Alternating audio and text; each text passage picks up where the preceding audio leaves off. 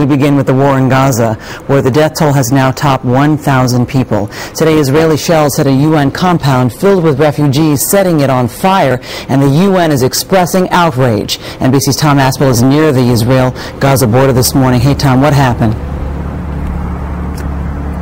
And the Israeli army was advancing into Gaza City under cover of artillery and tank fire when a number of shells hit the United Nations Relief and Works building. That's the headquarters compound for the UN in Gaza. 3 people were injured. The UN says it's not sure whether they were workers or some of the 700 Palestinians taking shelter there. The UN Secretary General Ban Ki-moon is in Israel. He told Israeli leaders he was outraged by the attack.